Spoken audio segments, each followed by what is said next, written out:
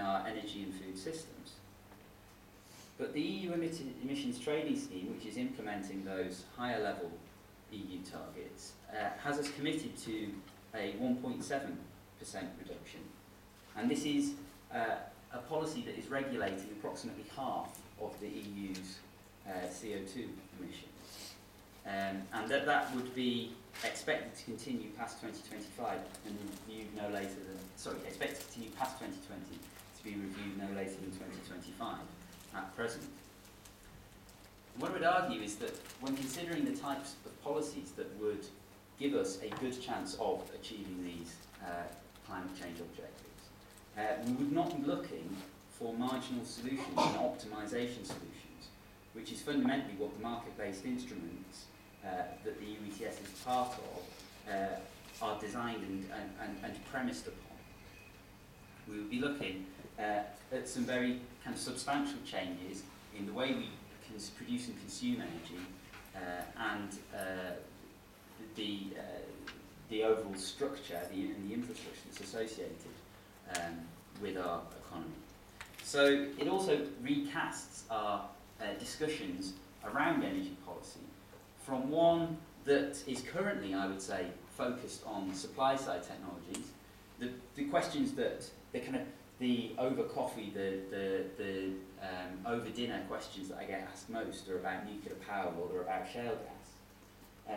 And they're very much focused on the supply side of our energy system.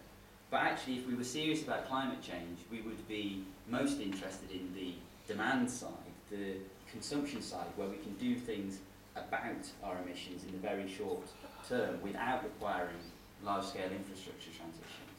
So we would do that in the first instance.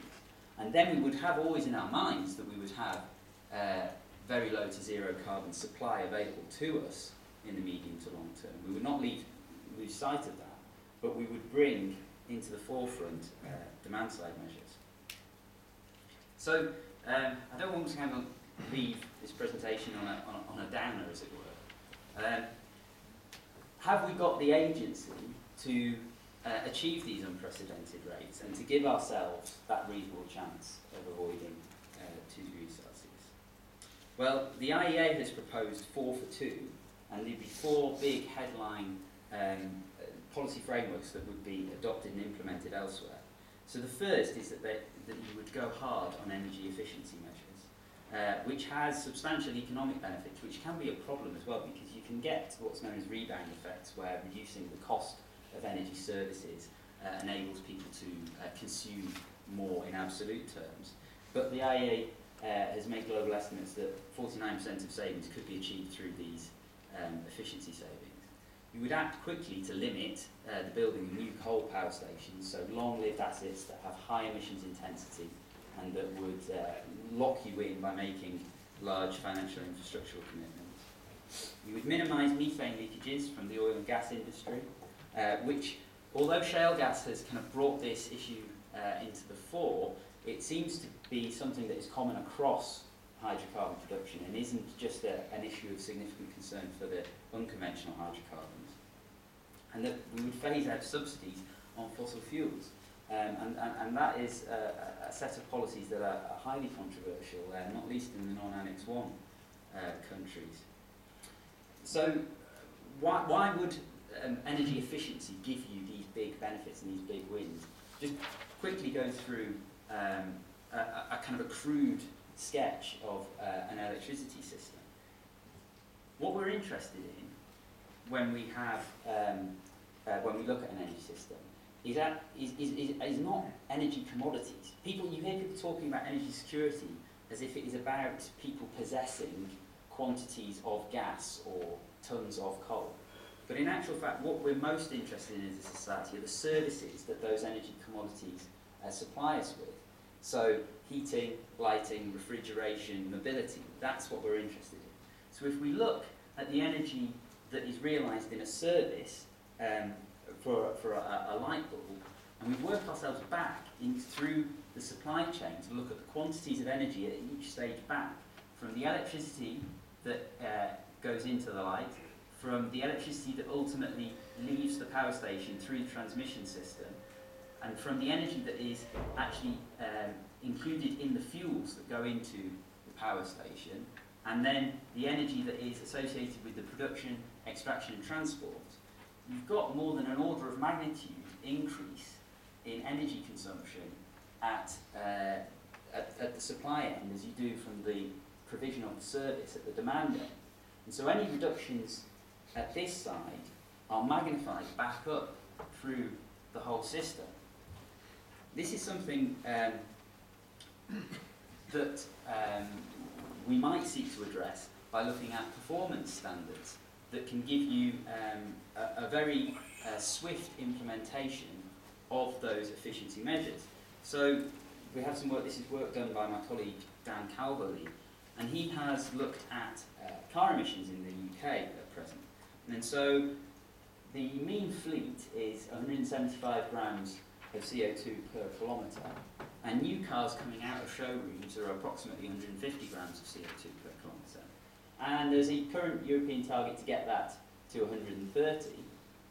But you can currently buy a high-performance vehicle, a BMW 3 Series, 160 horsepower, quite luxurious, quite desirable, some would say. Marketing men can make it that way.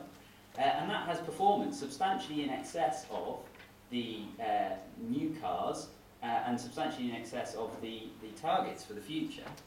In fact, if we look backwards, we look elsewhere for cars that are less high performance, we can get greater reductions. And if we go back in time to 1998, we already had vehicles that were available that were much higher performance and that were still coming from premium German car makers.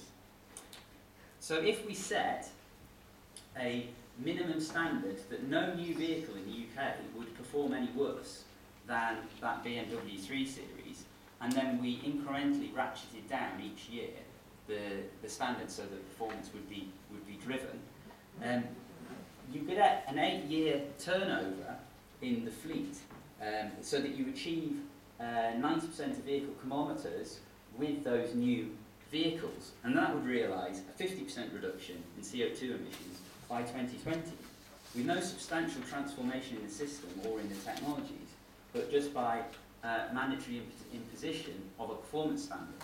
And so not even kind of specifying the types of technologies that are required by vehicle manufacturers, but simply that they would have to achieve a meaningful level of performance.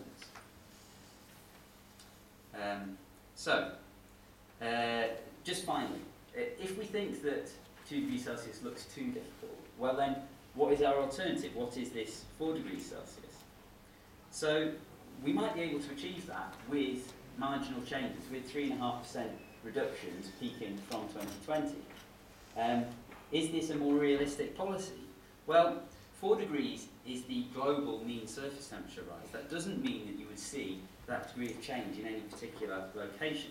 The global land mean would be higher, and then the hottest days would have increases of the order of 6 to 8 degrees in central China, 8 to 10 degrees in central Europe, or 10 to 12 degrees in New York.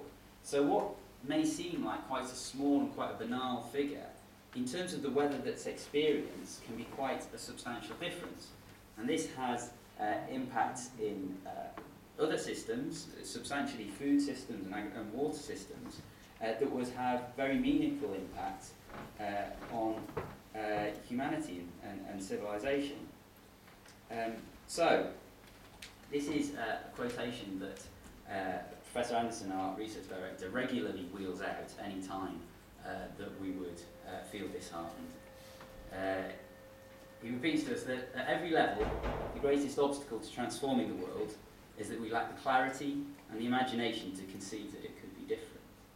And I would hope that the environmental law community would bring some clarity and imagination and draw on the scientific disciplines and help us to achieve a world where we do not exceed those dangerous thresholds and we do not jeopardise many people's lives and livelihoods. Thank you.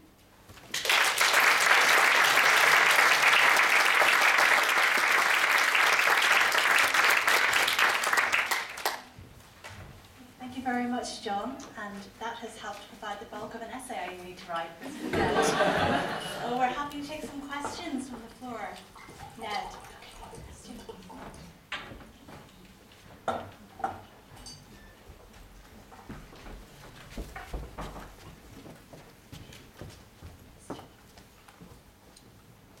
Ed Westaway, I'm a barrister. I just had, I was fascinated by your light bulb example, and I've heard it before, we need energy efficiency.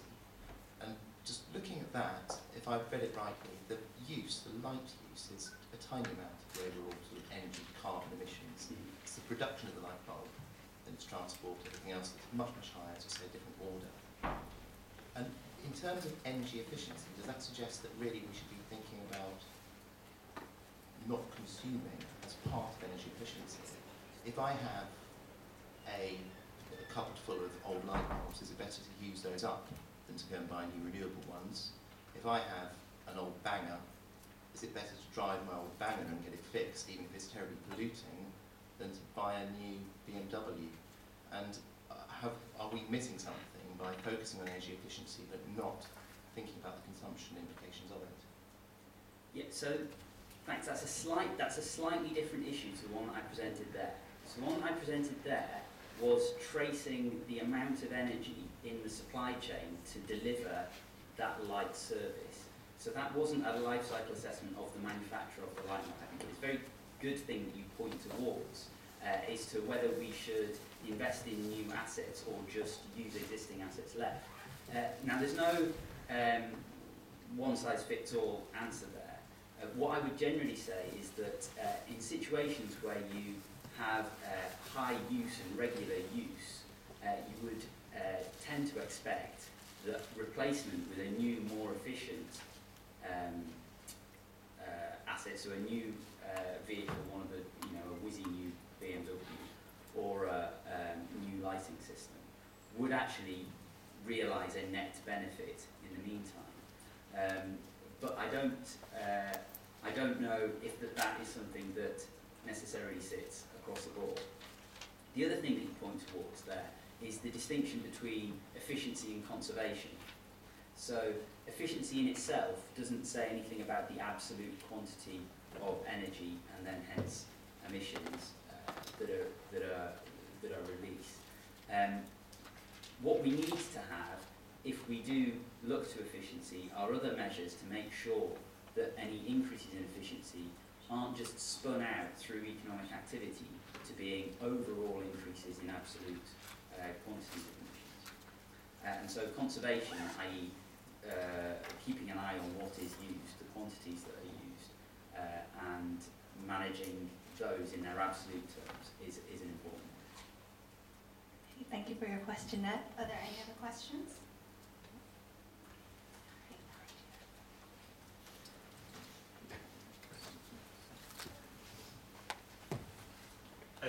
Thank you very much for your talk. It's very interesting you mentioned the demand side of things, because it's been interesting actually listening to different lectures today. From what I can see a vicious cycle here, because the supply is coming through because there's a demand for it. So definitely the supply will keep coming through because there is demand for it. So I was just wondering, what are your thoughts about how we can look at tackling issues from the supply, from the demand side of things, whether there's any research or ideas that you have? So. Well, I'm pleased to say that the research community is beginning to pick up on this. There's been quite substantial funding in the social sciences for some new end-use energy demand centres. So you can keep an eye on those. They just started work last year.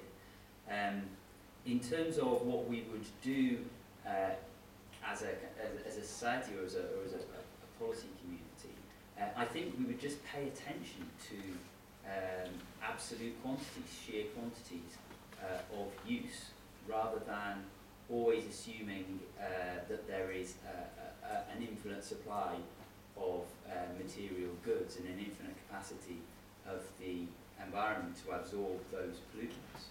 What we see with climate change is that we have an infinite capacity to release pollution, but a quite finite capacity of the atmosphere to absorb that without leading to some very substantial changes that we would seek to avoid. Okay, thank you for your question, Harry. And this gentleman here.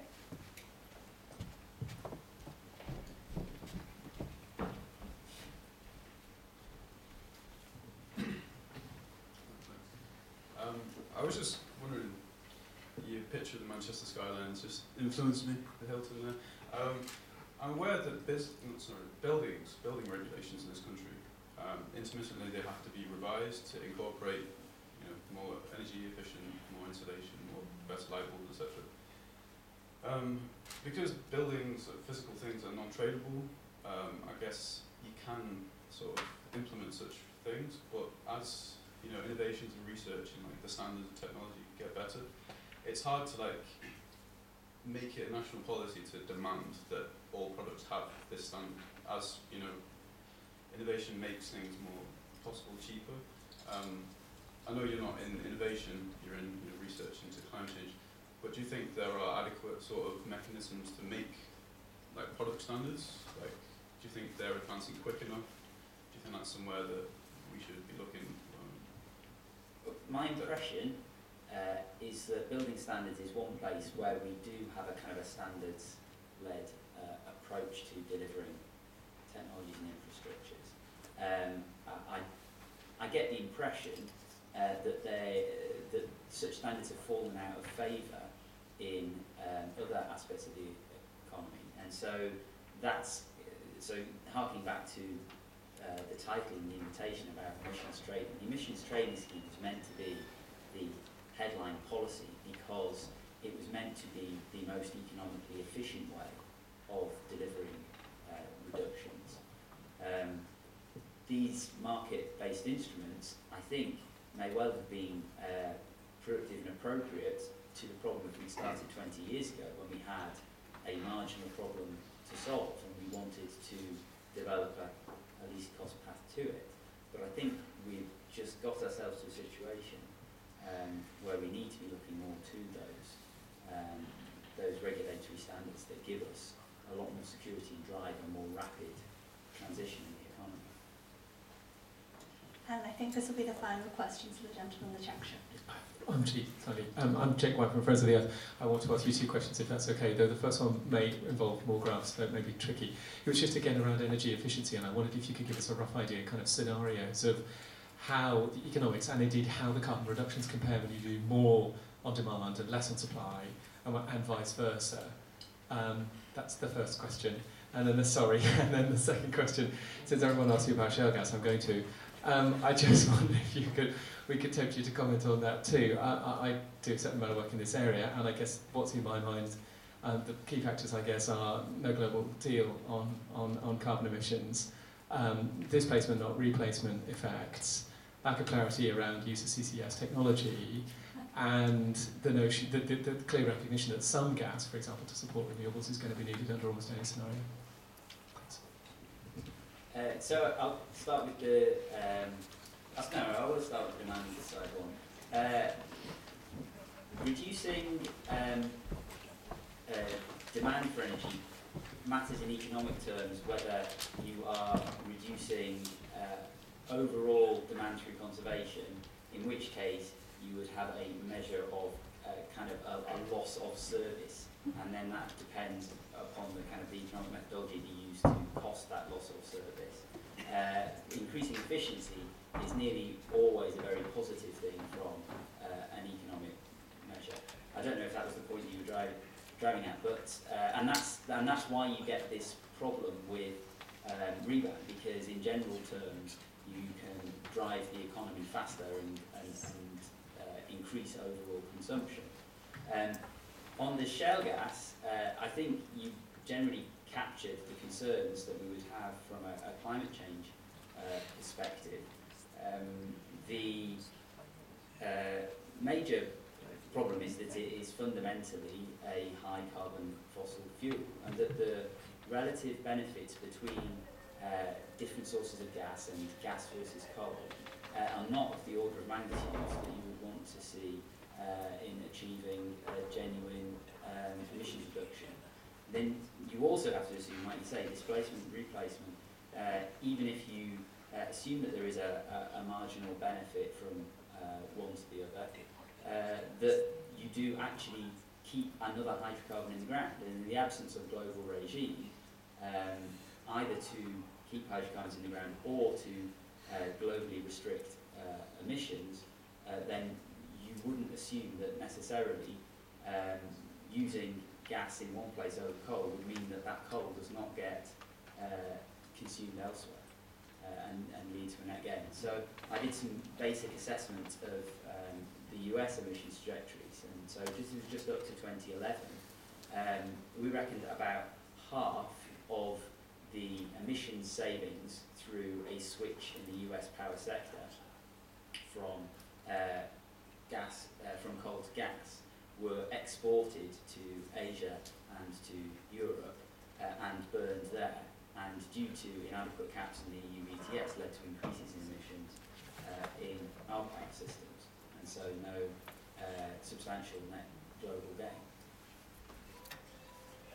Thank you very much for your question, Jake, and thank you very much for your time today, John. I think we all learned a lot about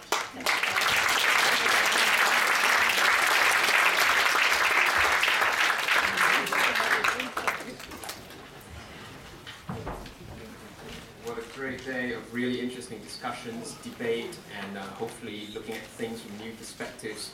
And for this, we really have to thank our speakers and to Professor William Howarth for being the moderator for the panels of today. Now, when we frame the theme for today's conference, the role of corporations in... Good, can you guys hear me?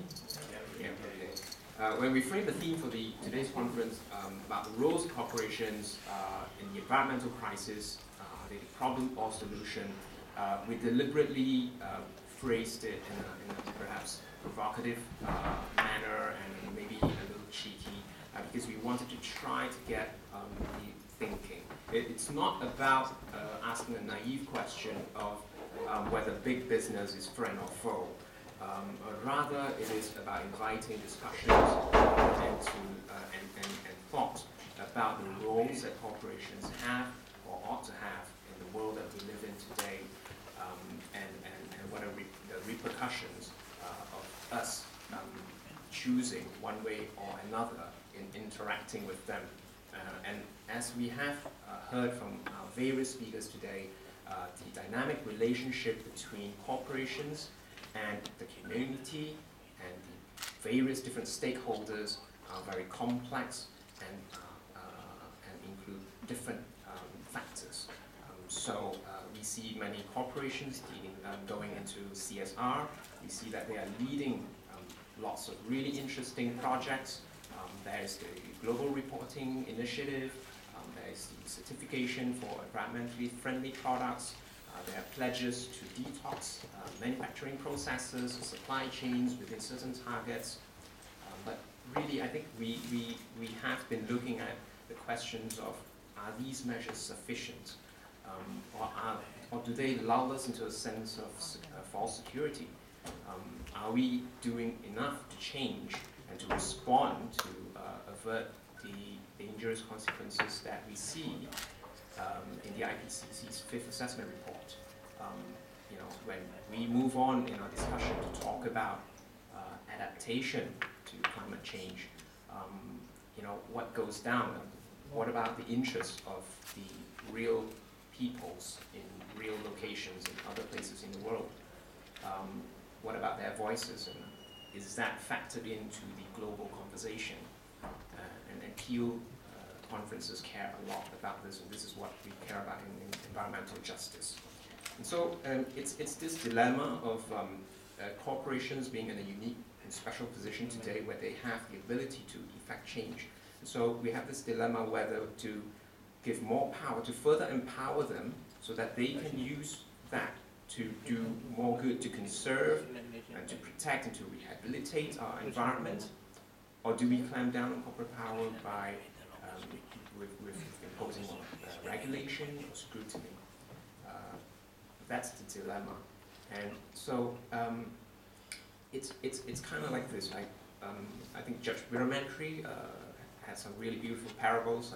I just thought of the Avengers, right? When Earth was under threat, the governments of the world had no choice and decided to get a band of ragtag people with dubious backgrounds but superpowers to come together and deal with this threat that we're facing. So it's a complicated situation. and leaving you with that mental image. I would like to again thank our sponsors for their critical support, and I would like to ask for another round of applause for our superbly stimulating speakers.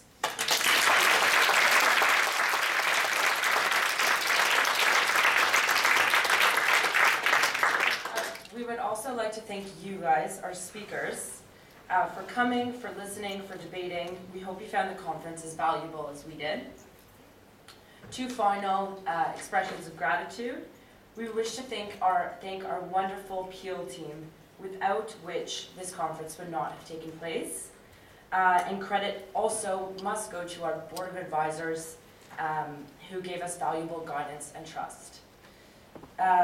If any students that will be students for the next year that are interested in joining the Peel Committee and making this conference next year, might warn you against it, but please do. Come speak to us about it if you're interested. As well, anyone who might wish to sponsor the conference for next year so we can keep this going year after year. We are students who come together every year, new, fresh batch with nothing to work from, so yeah. So now we'd like to invite you to join us for a drinks reception, which will be held upstairs outside in the courtyard. Please join us for drinks, lights, some light refreshments, and to continue this conversation. To leave you on a final sustainable note, if you guys could please return your badges to us, we'd like to be able to reuse them for next year. Thank you.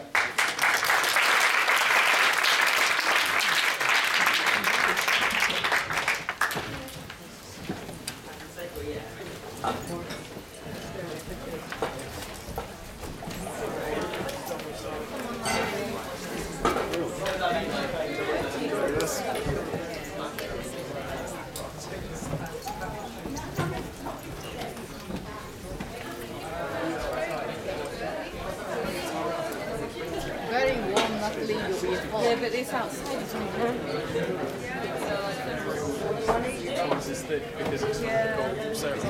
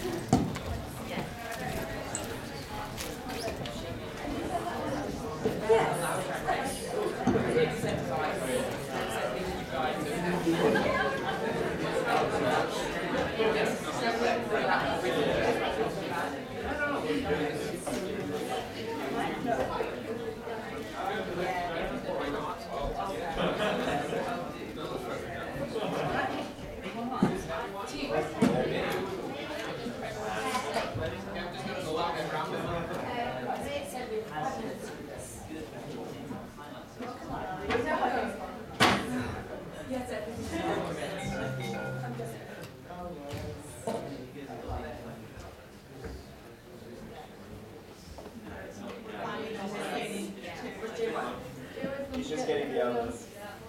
Catherine is there.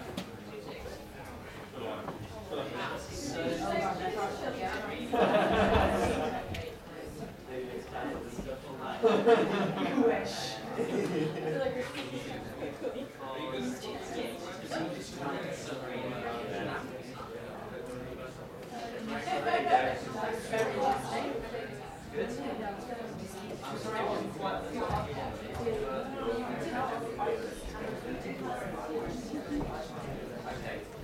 Oh, you record with it because he told me you didn't. No, we did. Oh, It's okay. fine now. Everything's Yeah. done. So, how are you going to take the... I'll come and see.